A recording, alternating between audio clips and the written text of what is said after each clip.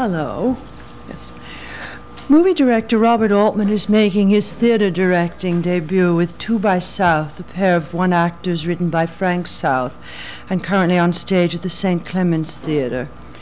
With the exception of McCabe and Mrs. Miller, which I liked very much, I'm usually very lukewarm toward Altman's movies, and I've often thought them rather carelessly conceived and overrated by critics.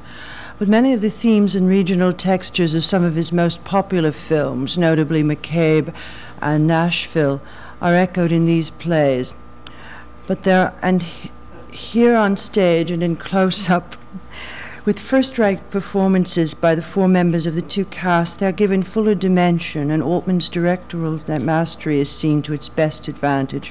One suspects that beneath the tedium of three women, and somewhere beyond the dumbness of Popeye and a wedding, a talent for directing liveys was loitering in the cutting room.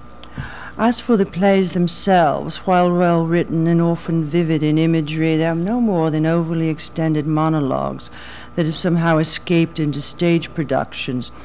In the first piece, Precious Blood, the two characters, brought movingly to life by Guy Boyd and Alfred Woodard, are engaged in a double-tiered exposition, and although they share the same set, they do not interact as they move about and tell us from their separate points of view about the same people and past incidents in which their lives did converge with startling brutality. But our response is numbed by having to keep track of characters who exist for us only in twice-told and out-of-sequence events.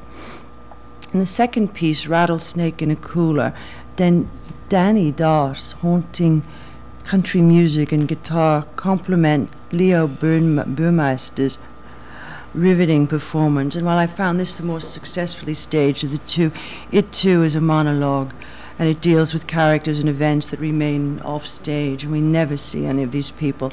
Ultimately, it's like watching radio or listening to the soundtrack of an unfilmed movie.